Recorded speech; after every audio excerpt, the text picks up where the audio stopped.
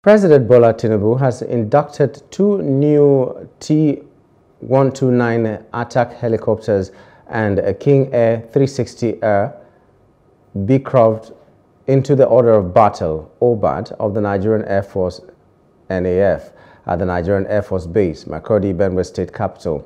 President Tinubu, represented by his vice, Kashim Shettima, expressed confidence that the deployment of the newly acquired platforms would significantly enhance the combat efficiency of the Nigerian Air Force in addressing contemporary security challenges, both domestically and within the West African region.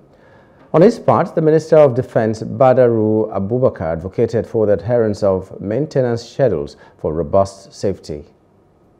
The induction of these aircraft no doubt stands as a symbol of our enduring commitment to the ideals of patriotism and investment in our national security.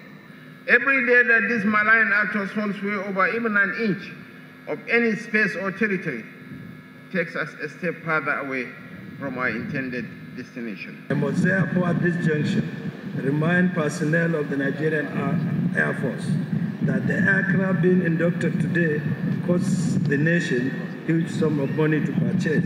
As such, you must abide by the training you acquire in the maintenance of those machines.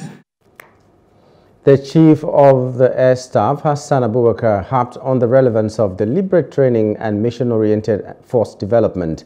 The event didn't go without an aerial display by the T-129 ATAK helicopter.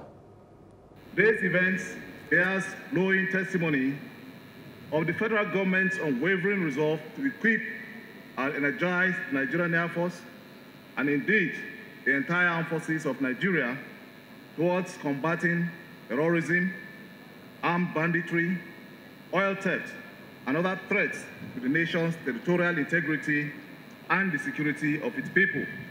Hello, hope you enjoyed the news. Please do subscribe to our YouTube channel and don't forget to hit the notification button so you get notified about fresh news updates.